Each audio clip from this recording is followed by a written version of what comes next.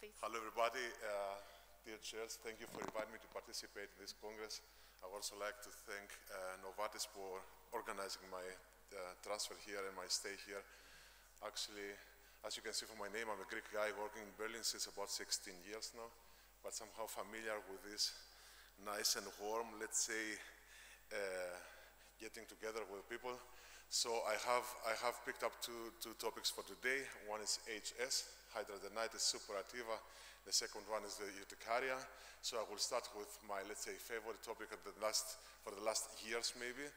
And maybe we can understand why all these colleagues that deal with psoriasis, they also have something to do with HS. Yeah, so I'll start with that.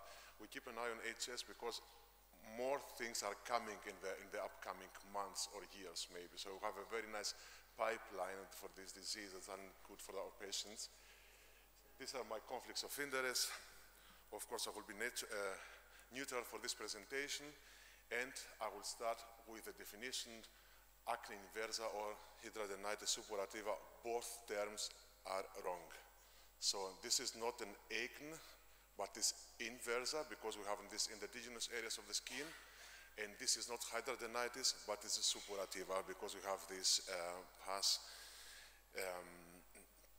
coming out from these lesions. So we don't have a better terminology now, so we need to work on that. So let's say we call it HS. And what HS? This is a chronic inflammatory, it's a T-cell mediated skin disease. And if you're gonna diagnose your patients, you need actually only these 3 points. If they have the typical lesions like inflammatory nodules, like abscesses, fistulas, or scars, and these are scars not because of surgery, these are spontaneous scars, and you have the typical localizations like in axillary areas, inguinal areas, submammary areas, inframammary areas, and then you also need this typical course of the disease. You need to have these abscesses in these areas at least twice every 6 months. If you have an abscess in this area for once, this is not HS. This is maybe an inflammation from something different, a bacteria or something else. So you need all these 3 factors, and if all these 3 cases are positive, then you have the diagnosis of HS. We also have these risk factors, let's say, but these are not important for the diagnosis. So we know that most of the patients are smoking. We know that some of them, they have a genetical predisposition. About 1/3 of the patients, they have a positive family history for HS. We have identified some mutations, maybe in the gamma secretase gene, that is a loss of function mutation in some patients. And of course, we have this high BMI in the patients, both males and females. So these are, let's say, some risk factors, or let's say some hints that may lead us to the diagnosis. And even if it's appearing to be that easy and that clear, this disease is not easy because we have different clinical phenotypes. So you can also have, let's say, this scarring disease in the axillary areas, but you can also have at the same time inflammatory nodules all over the body. So we don't have one phenotype, because if we talk about psoriasis, we have these thick plaques, but if we discuss about HS, then we have several things that we have to see. So even if it's that easy, sometimes with this, let's say, different phenotypes, the diagnosis is becoming difficult. And because this diagnosis sometimes becomes difficult, we need about 10 years. This is a prospective trial that we did in Germany about 3 years ago. And from the time of the first symptoms until the patients got diagnosed with HS, we lose 10 years. So if you think about it, that the first symptoms in this trial, there was about 500 patients. The first symptoms began at the age of 24, and then we set the diagnosis at the middle 30s, so we have missed 10 years. That means we had 10 years of false diagnosis that we treated falsely, and of course, we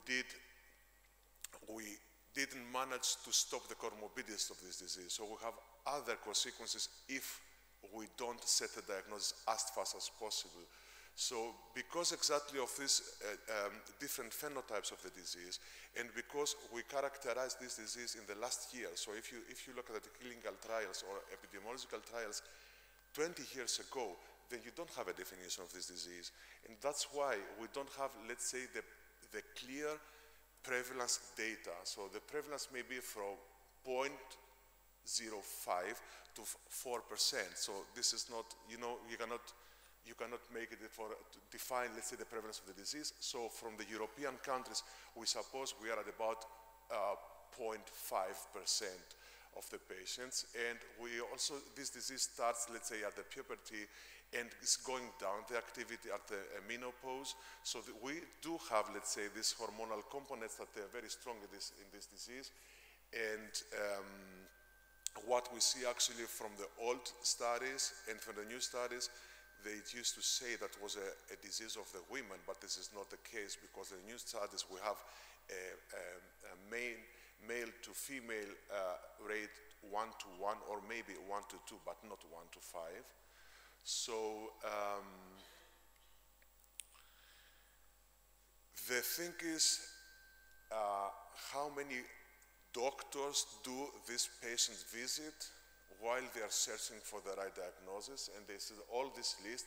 They go, of course, to the GPs, they go to the dermatologists, they go to the surgeons, and every, let's say, discipline that has to do with these areas, they are on this list. But the point is, who has set the right diagnosis, and that was the dermatologist. So I think this is a disease that we have to manage. This is a dermatological disease, and we have to manage this disease. If we cannot operate, we can have a collaboration for the operation. If we cannot manage the comorbidities, we have a GP that collaborates the comorbidities, but this is, let's say, a dermatological disease. So what happens to these patients? Of course, they have problems with sexual life, with the quality of life, with the work. They lose their work, or they go to work and don't work efficiently. So this is all the problems that we have to face if we have a patient with HS. And they are young patients. They have family planning. They make career. They try to work. They try to travel. So all these things make the disease even more difficult than the disease itself. Why I say that we understand the disease in the last years? Because if you look back then, we have perceived this disease in a different way. We thought that it was like a bacterial infection that leads to the necrosis of the sweating glands. But we know today this is not the case. So, and then we changed from the sweating glands to the apocrine glands there. But also this theory was not the one that we can describe this disease.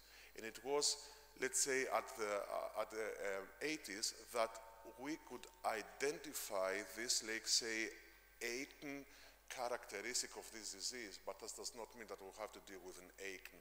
So you see that we describe the follicular occlusion. We have already all these clinical descriptions of the disease, like the acne tetrade and acne trias. So we are switching somehow from the sweating glands and from apocrine glands to the hair follicles. And at the late 90s or now, we have understand the immunology of the disease, not fully understand the disease, but we know this is not the case. Also, we do have the follicular occlusion, but this is not the cause of the disease. So we have gone a step forward to the let's say, immune pathogenesis of this disease. What happens actually in HS? The first thing to happen is this follicular occlusion. And if you see the skin exactly at this point, at the hair follicles, you have an epidermis that resembles very much the psoriatic skin. So you had a psoriasiform epidermis exactly in this point there. What means that? That you have this hyperkeratosis, you have an occlusion of the hair follicles. So I mean, we occlude these follicles, they dilate. So we see some nodules like that. And what happens if we don't treat that, or if it keeps on being, let's say, closed there? They dilate more and more, and they attract cytokines and chemokines. And in that case, we have an abscess. So it's like these small openings there that they drain the abscess to the surface of the skin. And if the disease progresses, they have these connections, these tunnels, that they connect more than 2 or 3 or 4 abscesses, and in that case we have these tunnels, these big tunnels, and these big tunnels, they tend to heal with scarring.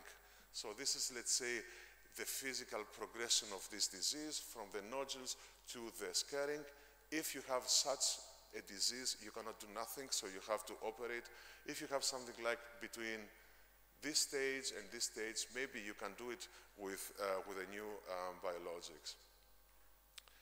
The immunology of the disease is very complicated. It's very, very complicated. That's why we haven't found yet this key cytokine that we can turn out this disease.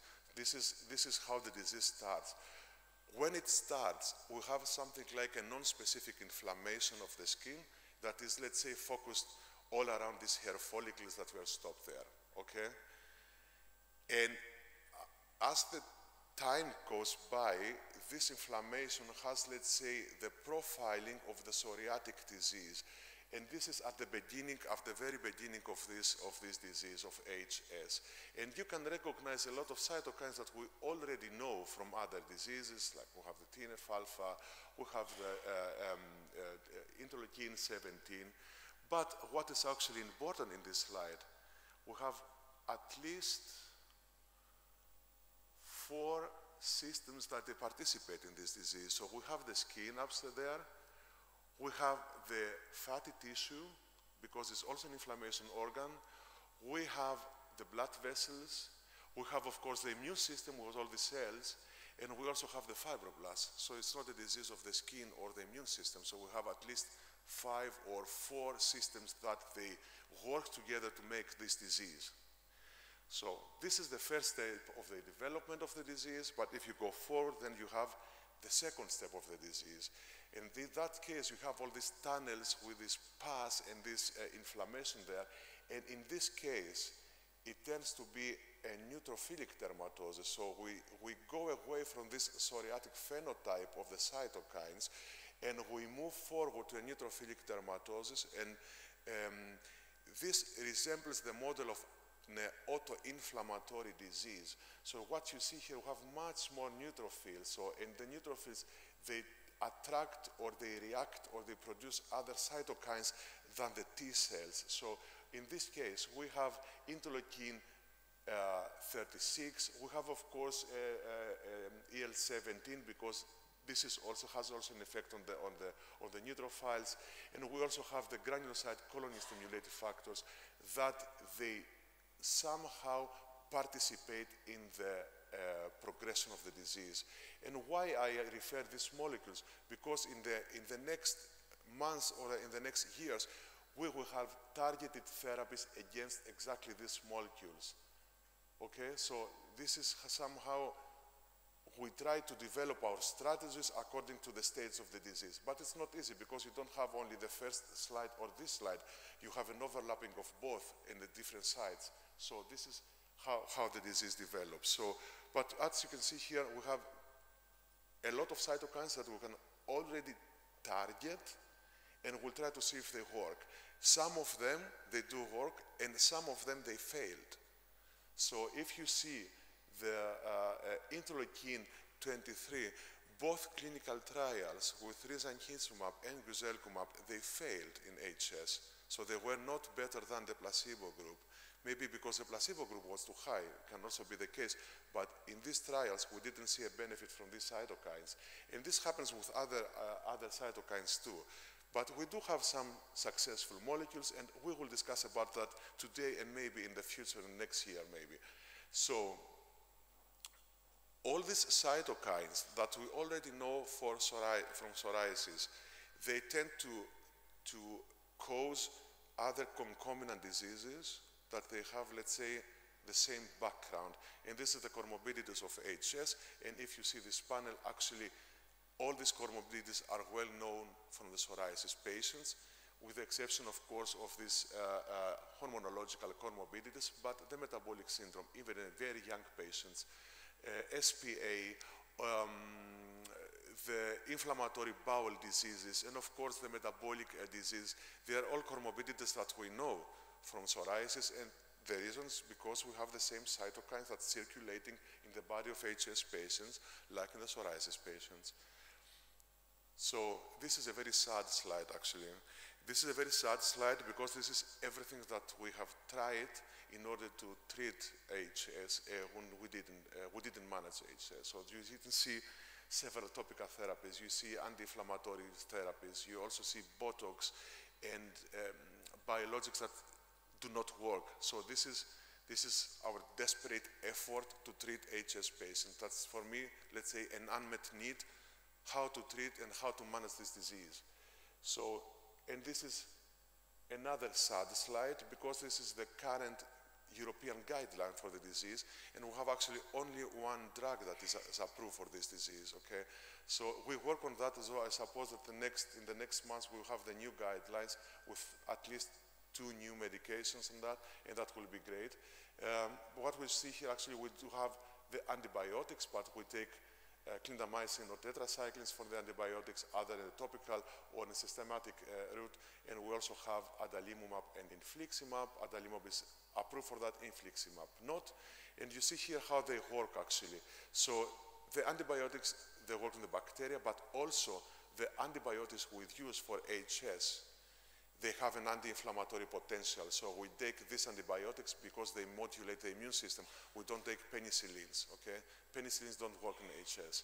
So we also have acitretin as a first-line systemic therapy. Why? Because acitretin blocks this hyperkeratosis of the hair follicle. So if we start the disease at the very beginning, maybe we see a benefit if we start the therapy with neotigazole. Then we have, of course, the targeted therapies like TNF-alpha and interleukin-17. That's actually the new thing today. And of course, if you see the guidelines, in all steps of the disease, we have some operational procedures or lasers or topical or wide excisions. And of course, we have the lifestyle management, the pain management as well. So we have to treat not only in this row, but also in this row and in this row as well. And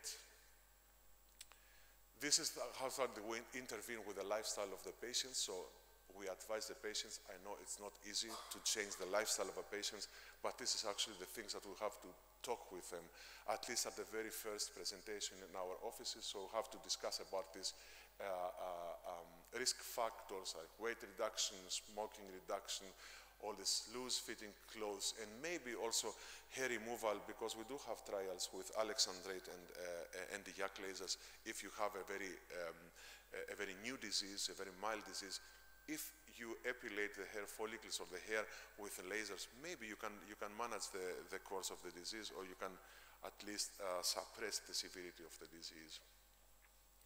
So this is the only one drug that has been approved till now for HS. So this was the adalimumab, so the pioneer trials, and what we have achieved, that half of the patients have achieved a 50% improvement of the skin condition. So it's nothing, I think it's good that we have it, but you cannot compare it with other diseases like psoriasis. So half of the patients, we will improve to 50%, okay? So, and now we do have a new drug. This is not approved yet. It's the Cosentyx for